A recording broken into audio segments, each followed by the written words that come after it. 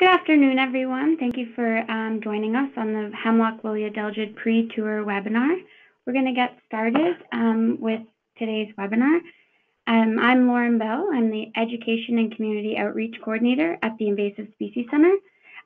All registrants that are on today's webinar have been put into listen-only mode, and the webinar is being recorded. So we will be putting that out on the Invasive Species Centre YouTube page following this webinar.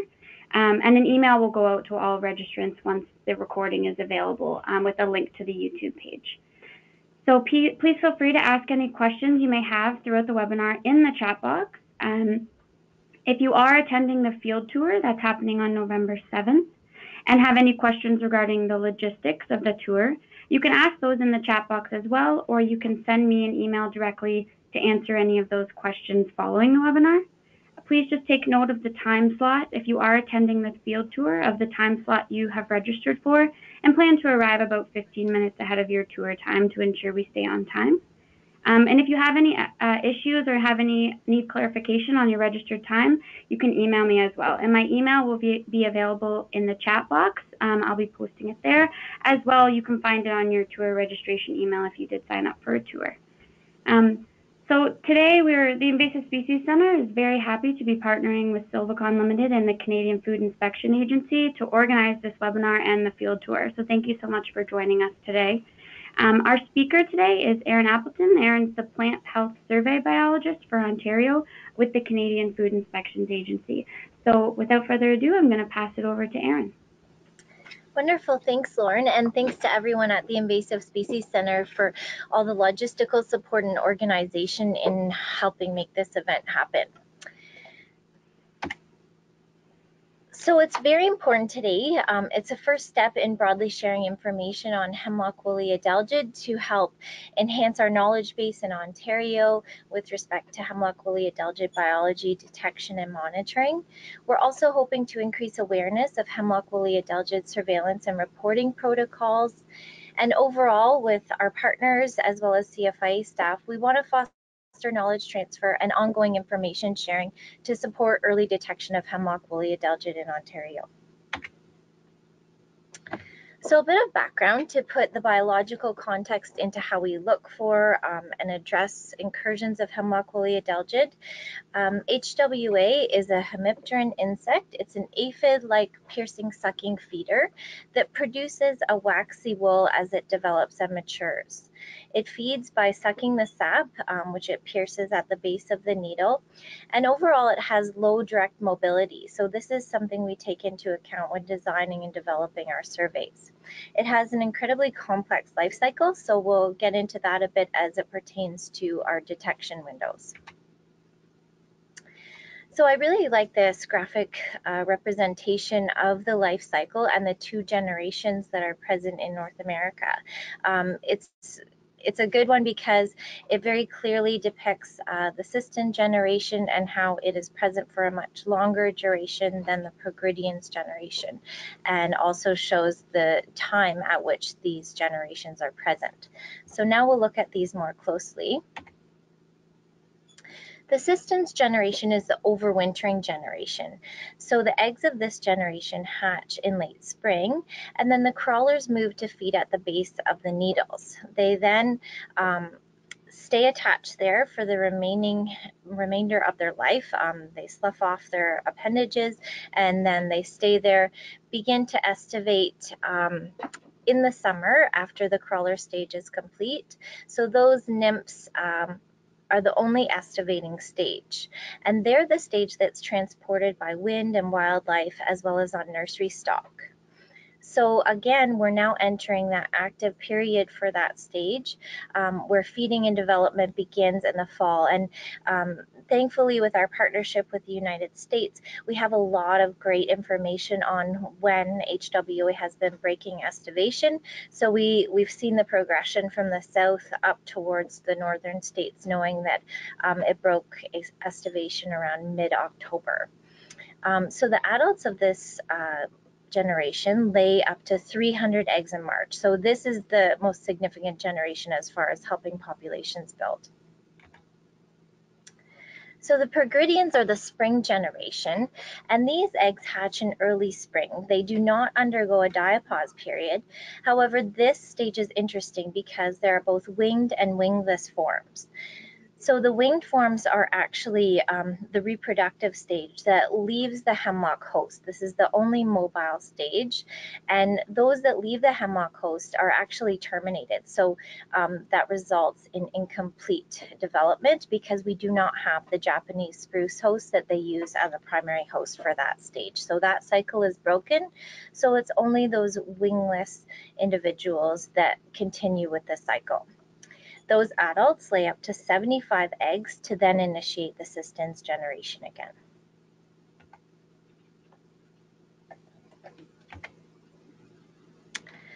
So looking at HWA as an invasive species, it is introduced, and we'll learn a bit more about its interesting biology.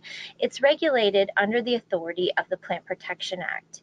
And now this is where it gets interesting because it is native to North America, so the western coasts of Canada and United States, and it's also native to Eastern Asia. We do know that these are two different strains, so to speak, of the pest. It was first reported in Western North America and British Columbia in 1919, and then much later in Eastern North America in Virginia in 1951. So that was the first Eastern detection. It's naturally spread by wind, birds, and mammals, and there's a lot of scientific information now showing us that the biology and behavior is changing as it progresses northward. And so not only is it increasing its cold tolerance, but also the rate of spread is slightly decreasing, where in the more southern latitudes it was expected to disperse around 20 kilometers per year. However, now it's considered slower, looking at about 12.5 kilometers per year. So that long distance dispersal happens via infected nursery stock, and then we'll see in a moment how we have controls in place to prevent this. And then it's naturally spread by wind birds as well as mammals.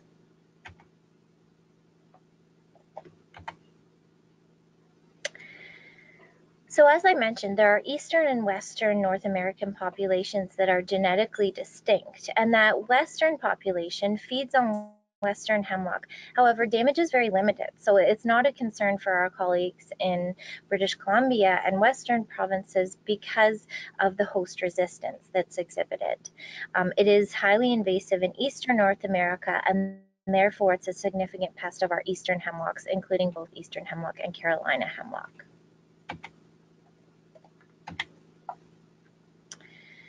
So the overall impact on trees is variable. However, it is caused by the action of that stylet being inserted into the twigs at the base of the needles, and then the feeding action on the xylem ray parenchyma cells.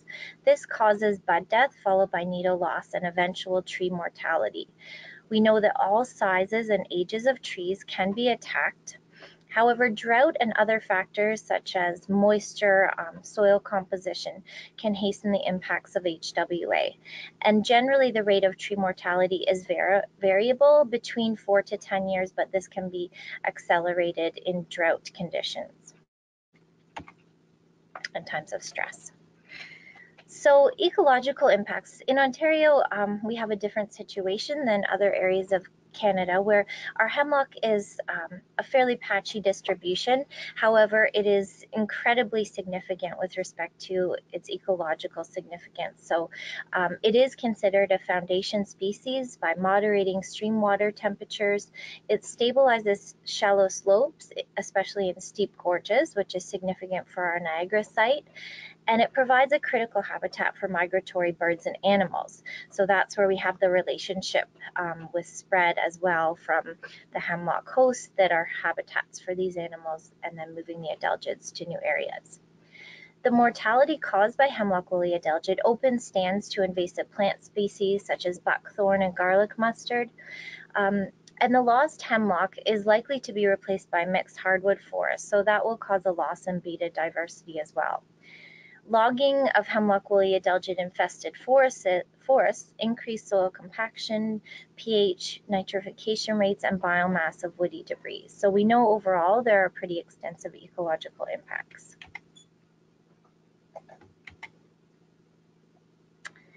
And that is why within the Canadian Food Inspection Agency, we've established regulations to mitigate the risks associated with this pest, slow the spread, and protect non-infested areas of Canada.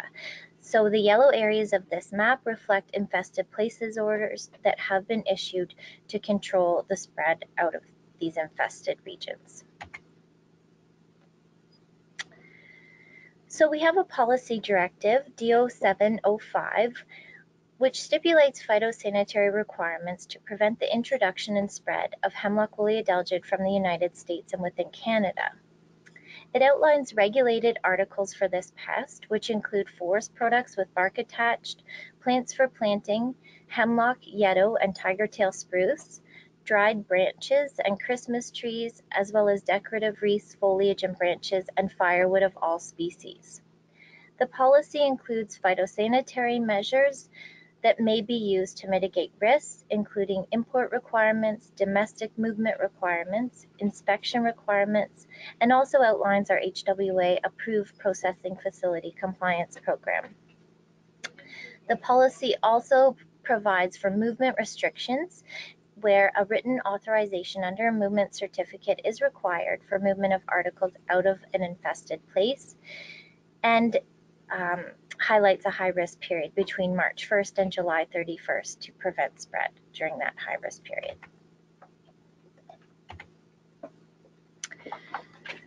So within the agency, our unit, the Plant Health Surveillance Unit, leads the development and refinement of our visual survey practices for Hemlock woolly adelgid and other pests. And we work very closely with our partners in academia as well as the Canadian Forest Service to refine our tools and techniques each year. However, currently we are still relying on visual surveillance aimed at early detection of HWA in areas where it's not known to be established. So basically we look at the area where hemlock is naturally distributed, and we prioritize our sites based on a number of factors, which I'll explain. So this current data reflects all sites delivered between 2018 and 19, and that constitutes 225 sites nationally, and that was increased for our next year. So a few things we take into account when we're planning and prioritizing our survey activities. Hemlock distribution is an incredibly important piece, especially in Ontario where it's randomly distributed. We can't use a systematic approach. We have to go where the host is first and foremost. So based on that information, we then assess for areas at risk. So these priority areas are those in proximity to known infestations. So they would be provincial areas bordering US states or other provinces that are infested. And then we build in the piece of migratory bird corridors where we could have a likelihood of birds migrating from infested areas into our hemlock within Ontario and Eastern Canada.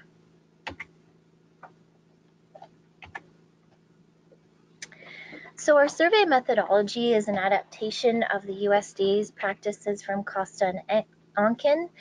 We conduct visual inspection for signs and symptoms of Hemlock woolly adelgid, and we target 3 main site types, including nurseries importing hemlock from infested or regulated areas of British Columbia, Nova Scotia, and the United States. We look at urban parks and green spaces containing hemlock, so this would also be a connection to the potential nursery stock pathway. And then we assess hemlock forests within 100 kilometers of the US border. In some cases, we need to increase our detection efficacy by integrating other methods, so including ball sampling, branch sampling, as well as climbing with inputs from our partners. So the visual detection piece and the key signs and symptoms we need to look for are very important, as well as the timing in which we conduct this survey. March to May is the optimal period when woolly masses are most prominent. However, we know based on the life cycle that cystins generation has broken at that station. It's now actively feeding and producing wool, so it's getting to a detectable stage at this time again. With each area we survey, the target trees are assessed by looking at the undersides of 2 branches per tree, and we look for ovisacs as well as adelgids on that outer 1 meter. And we focus on that region because HWA tends to prefer to oviposit, lay eggs on new growth. It's also highly effective to examine bark on the bole of the tree because a lot of the old or new wool can wash down during rain events. And so we can look at fallen twigs on the ground. And it's a very efficient way as you're moving through a stand. If there are fallen twigs, the evidence of HWA will be evident if it's in the area.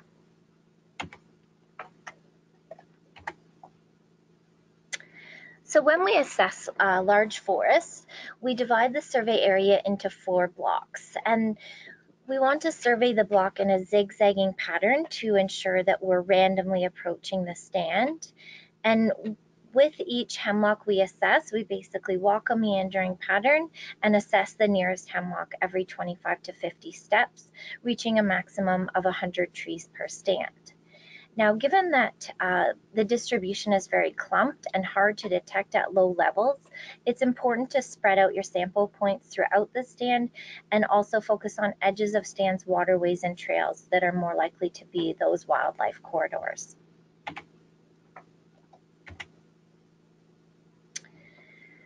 So working with our partners at the Canadian Forest Services, we're always considering novel detection techniques because we know,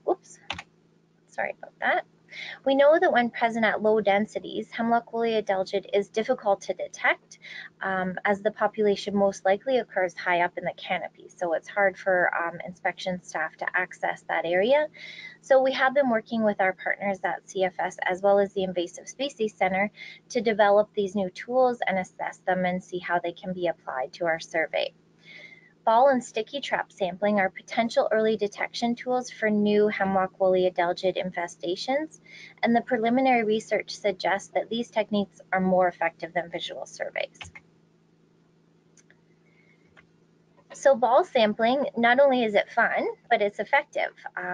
It works on the concept that if we shoot the Velcro balls into the canopy, we'll trap the wool from the adelgids in the Velcro, and you can see it's very evident here. The goal is to hit at least 3 branch tips to constitute a good sample on your way up and down, and about 15 samples per tree will provide sufficient information to tell us whether or not Hemlock woolly adelgid is present in the tree. So we have about a 70% detection efficacy, and the data indicates it takes up to 4 minutes per tree with 2 surveyors casting balls into the tree. So the samples can then be retained for identification.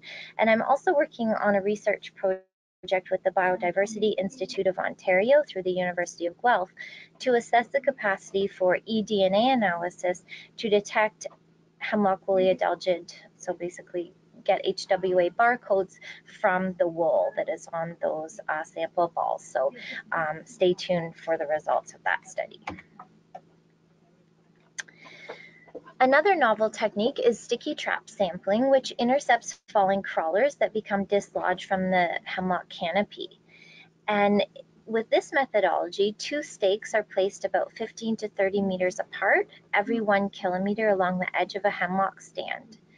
And those traps are installed with the peak of the crawler stage of the 2nd generation, so that's cystin generation, which is more abundant. So those traps are left out for a short window, only 5 to 7 days, and then they're collected, placed into Ziploc baggies, and then they can be analyzed under a microscope through the Ziploc bags. So again, we're just really going to hone in our search image. When we're in the field, we're looking for egg sacs, so those cottony, white, woolly masses at the base of the needles. We're also looking for the nymphs, and these are best observed using a hand lens. They look like a fleck of pepper. They can be seen with the naked eye, but it's much easier under a hand lens. And then you can see that characteristic woolly halo that's forming around those nymphs feeding at the base of those needles. We also look for twig dieback and yellow needles. And again, that wool on fallen branches and on the bole is very, very easy to detect if you're in an infested stand, so that's a great indicator. So when looking for Hemlock woolly adelgid, it's important to keep in mind there are some lookalikes that can be a little tricky to discern from Hemlock woolly adelgid. One is spider ovisac. You know, once you get used to Hemlock woolly adelgid, you can tell by the texture and the look. There's just a difference, and it's quite apparent. The HWA woolly mass has that sort of bright white bluish hue, and it just has a different textural difference. Pine sap on overhanging white pine can drip down. Also oak skeletonizer on a hemlock needle. I've seen a lot of spittle bugs on hemlock trees, so this is something that would definitely be encountered and could be confused. However, you can see the frothy bubbles. And then elongate hemlock scale, which is often detected in association with Hemlock woolly adelgid. And this pest is actually one that causes a much more dramatic decline of a Hemlock woolly adelgid infested tree. So the two working in tandem can pose extreme challenges for the hemlock host. And then wool from white pine aphids, some of these we won't see as commonly, and also sometimes bird poop can just cue your eye into something white, but it has a very different textural appearance as well.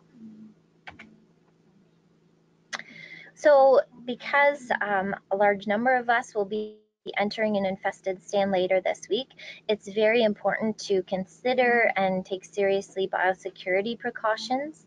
The highest risk of eggs and crawlers is from April to the end of September, but we all need to be aware when visiting high-risk, suspect, or infested areas, there are a number of safeguards we need to put in place to prevent movement of Hemlock woolly adelgid out of that stand. So we want to avoid placing gear on or near hemlock trees. We want to wipe our equipment clean with an ethanol-based cleaner. Lint rollers should always be part of your toolkit to roll clothing once you've left the forest stand. If possible, refrain from visiting hemlock stands in uninfested areas for at least a week.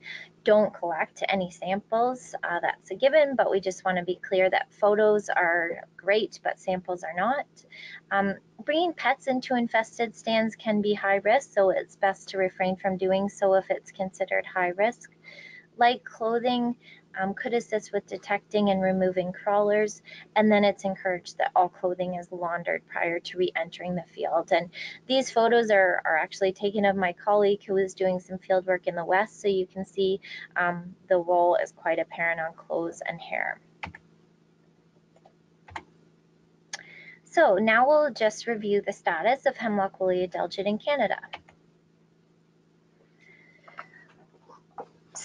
So in July of 2017, Hemlock woolly adelgid was detected in 5 counties in southwestern Nova Scotia. And interestingly, extensive decline in mortality was noted at one location, and it's thought to have been established in this area for a significant amount of time, likely 15 years, and it was quite possibly a recent drought stress event that kind of tipped the scale. So the trees went from looking not so bad to really terrible, and that's when it became more apparent. So following the 2017 detection, it was then detected in Kejimkujik National Park in 2018. So we have a really effective partnership going on with Parks Canada to help address this pest and mitigate the risk. So following these detections, it triggered a collaborative response in which a Maritimes working group was established to basically collectively work together towards some common objectives. And the Canadian Food Inspection Agency took on surveillance, education, regulation, as well as outreach, while the Canadian Forest Service initiated some research on trapping, silvicultural thinning, trays and treatments.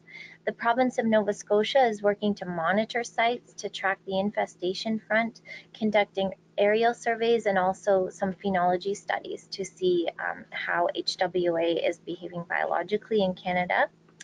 Parks Canada has implemented a 5-year management plan, including monitoring impacts, treatment options, silvicultural controls, as well as biocontrol. MTRI, which is called the Mersey Tobiatic Research Institute, a nonprofit organization, has been exceptional in facilitating meetings, conducting outreach, citizen science, and surveillance. And that brings us to the historical detections in Ontario. Previously, we had detected 2 small localized infestations, one at an Etobicoke residence in 2012, and the other within the Niagara Gorge between 2013 and 2015. At both of these locations, the infested trees were removed through a collaborative effort. So again, it was tremendously successful due to pulling together and working towards addressing the risk. So in 2019, as a result of our visual detection surveys, the CFIA confirmed Hemlock woolly adelgid at 2 sites in the Niagara region. The first site is again at the Niagara Glen. So these detections were about 400 to 600 meters from the previous positive detections. At this site, hemlock is randomly distributed throughout a mixed stand. So we're fortunate to have a great partnership with Niagara Parks Commission. So upon detection and determining the infested trees and the extent of the infestation, a notice of prohibition of movement was issued, and Niagara Parks Commission decided to remove those infested trees and burn them on site. So they helped suppress the population immediately. And then we'll work together over the coming months to develop a collaborative long-term suppression strategy for this site. The Wainfleet detection, however, it's a more contiguous hemlock stand. Hemlock's fairly dominant at this site, and using our methodology, HWA was detected within about 20% of the trees that were inspected. So again, at the site, to make sure that no regulated articles are leaving that site with the potential to spread Hemlock woolly adelgid, a notice of prohibition of movement was issued by our operations staff.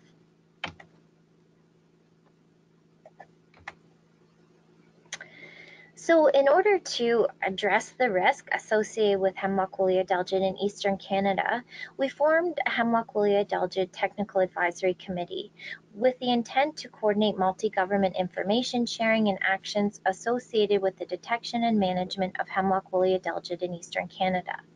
Our group strives to make recommendations, pool our expertise and resources, as well as facilitate and support research advancements. The committee provides scientific or technical contributions towards the management of Hemlock woolly adelgid, and this can be through formal, informal recommendations as well as publications and supporting documentation. So we have a very broad scope in our membership, ranging from a number of federal, provincial partners, as well as academia, and then organizations like the Invasive Species Centre and Silvacon.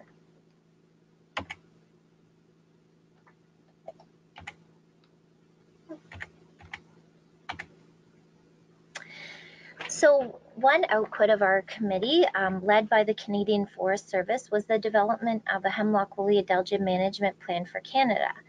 This is available as a CFS publication, and it includes a range of information on monitoring, removal, treatment, biocontrol, silviculture, response, outreach, and education tactics that may be employed for management of Hemlock woolly adelgid in Eastern Canada.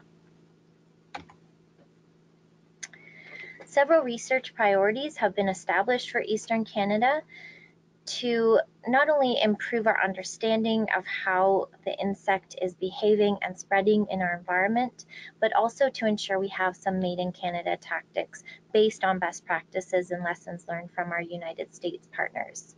Some of the research is focused on improving early detection and monitoring of Hemlock woolly adelgid incursions. This is really important. Compiling a complete hemlock inventory is a priority because with the random distribution of the host, we can only effectively survey the areas that we know, so this is a key piece of information we need to inform early detection. We also want to improve methods for early detection at low densities. Some work is focused on systemic insecticides for protection of high-value trees. So comparing the efficacy of Imajet, which is an approved product for Hemlock woolly adelgid in Canada, as well as triazine and other products. We want to assess risks of non-target effects of imidacloprid in leaf litter of treated hemlocks. What we do know with Hemlock woolly adelgid is that we can't rely on any single tactic. We must have a range of tools in our toolkit to address this pest. So exploring promising predators for biological control is incredibly important. So that's why there's a lot of collaborative work between Cornell and the Canadian Food Inspection Agency and some of our other partners to collect and study Hemlock woolly adelgid predators from Western Canada. Mark Whitmore, a US researcher from Cornell, is heading to do some field collections with my colleague Troy Komodo in British Columbia next week. And this all helps Mark to perfect lab and field rearing techniques and also gain a better understanding of what the natural predators are doing to the HWA populations. The goal is to start some field trials with biological control agents in southwestern Nova Scotia.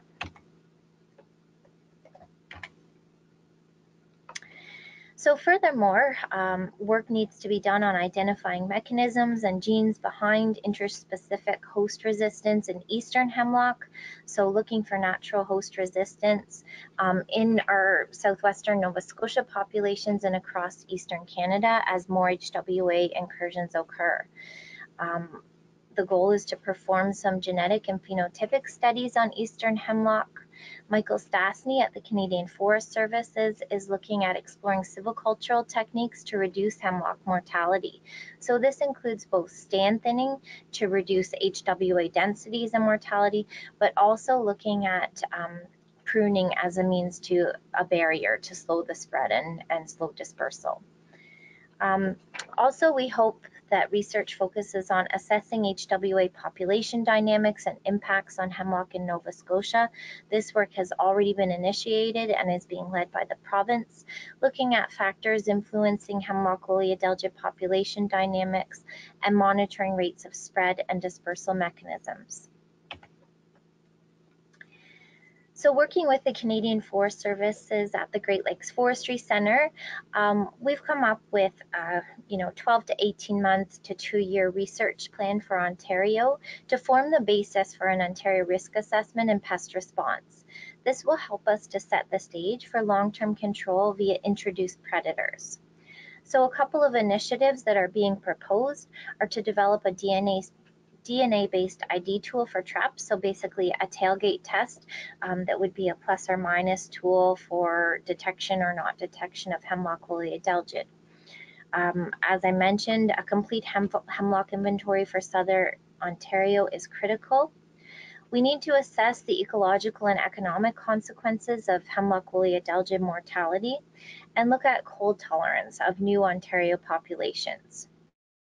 First and foremost, though, we're hoping to evaluate chemical controls as a means to initially suppress the population and determine the best option for Canada, and then establish some hemlock rearing sites to support eventual biocontrol.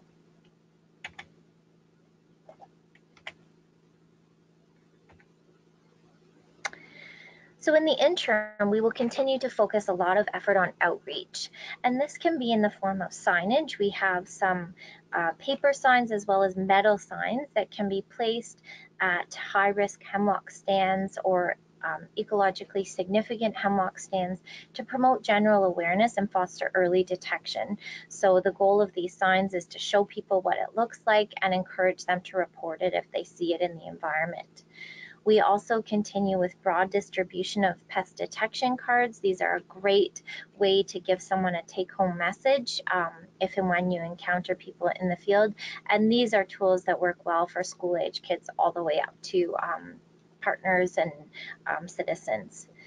We also work with the Invasive Species Centre and other partners to do targeted social media to ensure that we're engaging citizens in areas at risk and get messages out to encourage reporting and promote early detection. Through our Technical Advisory Committee, we've produced some collaborative products, and the goal of this was to design a product that meets our collective needs, so a one-stop shop for all organizations to form an educational curriculum and have that toolkit if they want to promote knowledge transfer within your organization or beyond. And also citizen science, this is a great pest to promote via citizen science and reporting. So we've worked to have Hemlock woolly adelgid put into EDMAP so that the reporting capacity is there for Ontario, and it also provides the context of the regulated areas. So if someone goes to report Hemlock woolly adelgid in EDMAPs, not only will they see it in the context of the established regulated areas, but there's also a defined verification process whereby new reports outside regulated areas have to be verified and vetted behind the scenes through all of the key partners before they are made live.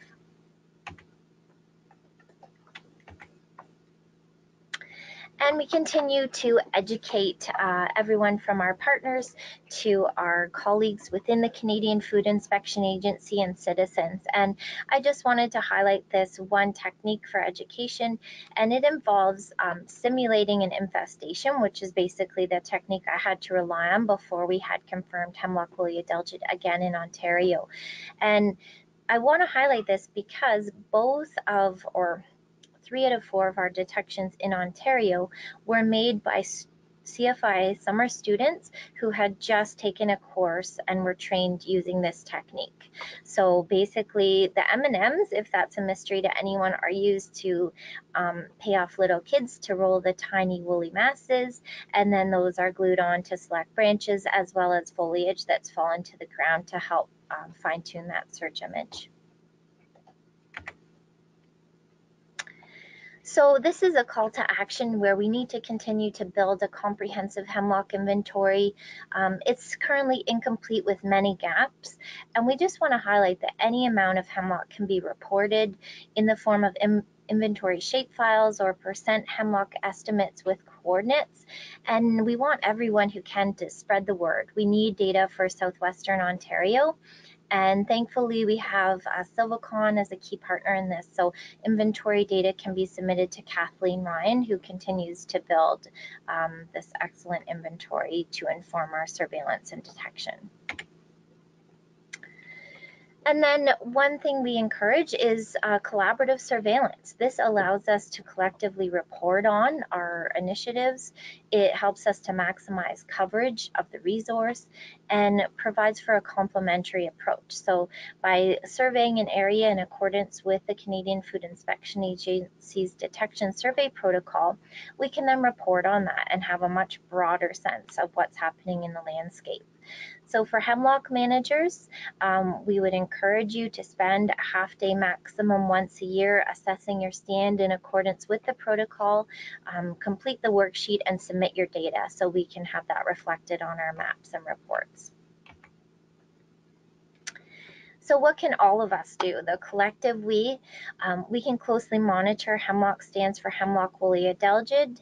Avoid hanging bird feeders on or near hemlock trees is a great prevention strategy. Buying nursery stock and firewood locally is always good with respect to mitigating risks and preventing long distance dispersal of pests. And then photograph it and report it if you think you see it. That's very important. We tend to mobilize follow-up inspections quite quickly, so the sooner these are reported, the sooner we can address it. And so for those joining us on the November 7th field tour, just a couple of key reminders. We encourage carpooling as much as possible as parking is limited. So not only carpooling to the Long Beach Conservation Area parking area, but then we'll carpool from there as well. Wear rubber boots as the site is wet. Bring a hand lens as well as a camera because we're going to make use of these tools. And then just a reminder not to collect samples. So that's it for the formal piece. And now I can open it up to questions or comments if there are any. Okay, great. Thank you so much, Erin, for that great presentation. I want to remind attendees that they can upload their questions directly to the chat box. So we'll give it a couple minutes for people to field some of their questions. In the meantime, Erin, I'm hoping you can elaborate a little bit on the recommendation for citizens to avoid planting bird feeders near hemlock trees. That is a great question, Lauren. So a number of key bird species rely on hemlock as their primary habitat.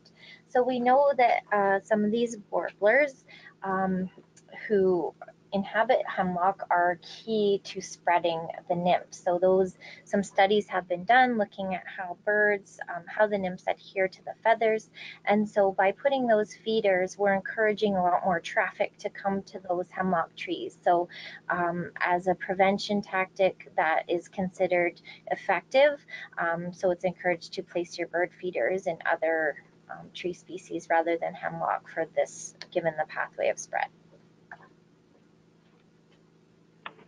Okay, great. One other question that we had was, you had mentioned that in spring is the best time to see the woolly masses for the hemlock woolly adelgid on the hemlock trees. I'm wondering if you can elaborate a bit on what tour participants can expect to see this Thursday if they're attending the tour. Yeah, that's a great question. So even though that sort of March to May window is ideal when the eggs are present, so you can see those plump, waxy egg masses. Now the nymphs are present, so they're starting to produce the wool, so we will have the opportunity to see that apparent whiteness that is a good sign of hemlock woolly adelgid. You can also sometimes pick up last year's wool. It's present in the landscape as well, but now we're getting back into a detectable stage where the assistants are actively feeding and growing. Okay, great. So those are the questions from the chat. So for anyone on the line, if you had a question and comes to you later, please don't hesitate to reach out. My email is in the chat box if you have any questions. We just got one more in the chat box. So the question here is, what is the threat to deer and other wildlife? Well, deer play dual roles. Deer are considered a potential pathway for hemlock woolly adelgid as they move through the hemlock stand. They can take the insects and relocate them to new areas. Obviously, they have to be moved from a healthy hemlock to a healthy hemlock, and they have to be in the right stage. But overall, we know that the ecological risk to deer is much greater as they rely on hemlock for habitat. So we know that loss of habitat will impact the deer and other wildlife, and hemlock is unique ecologically, so as that foundation species, that's where we'll see the impact at the ecosystem level with deer and other animals that rely on it for habitat. And another question that came in is the CFA reviewing occurrence records for the hemlock on iNaturalist? We are doing our best to keep a handle on iNaturalist. Lauren and David, you could probably speak to this as well, as we're currently working with the EdMaps developers who are in discussion with iNaturalist to help make some of the data speak to each other. So actively monitoring, we do our best to look into some key pests. But no, we would expect and hope as well that people report through the official channels, as this is a regulated pest and thus should be reported under the authority of the Plant Protection Act. Great. And in regards to using iNaturalist to look at the distribution of eastern hemlock, is that something that the CFA is doing as well? We haven't done that yet. We're doing our best to gather inventory data through official channels, but this would certainly be a good way to kind of verify and also provide additional intelligence that we haven't looked at yet. Another question is triazine currently being used on any infested hemlock, or is it being explored currently as an option only? Research on triazine is being conducted in Nova Scotia. The work is being led by John Sweeney at Canadian Forest Service, so it's supported by Bioforest Technologies, or sorry, they have a different name now. Someone from Bioforest, feel free to correct me. But basically that work is being done on a research capacity. However, HWA, I believe, is on the label, but a lot of efficacy work has not yet been done yet. So that's what's being done now. We're getting a couple questions from attendees asking if the presentation will be available for download. It will be available. We're hoping to get it up on the Invasive Species Centre's YouTube page by tomorrow for those that are attending the tour on Thursday.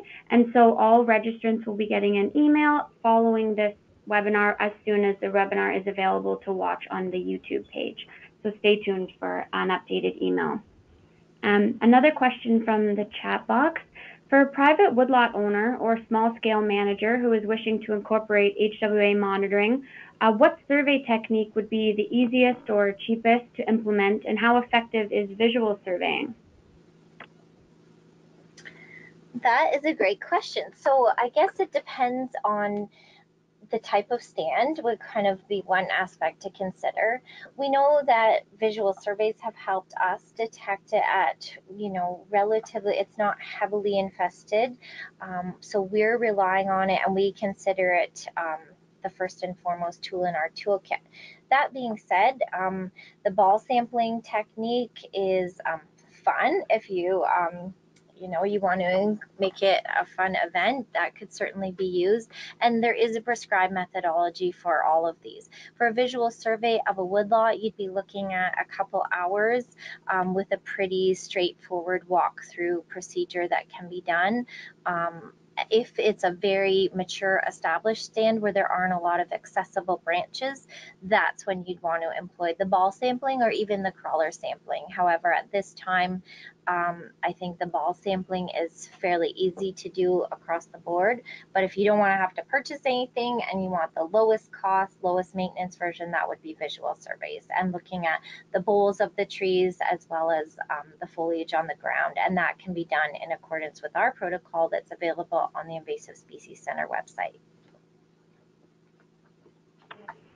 Okay. Well, thank you to everyone who asked questions, and for all of our attendees. It looks like that is a wrap on the question section, so thank you so much for submitting those. I just wanted to reiterate a couple notes I mentioned at the beginning. This webinar will be available to view on our YouTube page. You'll get a notification in your email. As well, if you are attending the November 7th field tour and you have any questions about your time slot or any clarification on anything, please feel free to send me an email. My email is in the chat box, and it will also have been on your webinar registration confirmation, and I'm happy to help with any questions. I want to thank Erin for taking her time today to give us a bit of background on the Hemlock woolly adelgid in advance of our tour, and for everyone for attending today.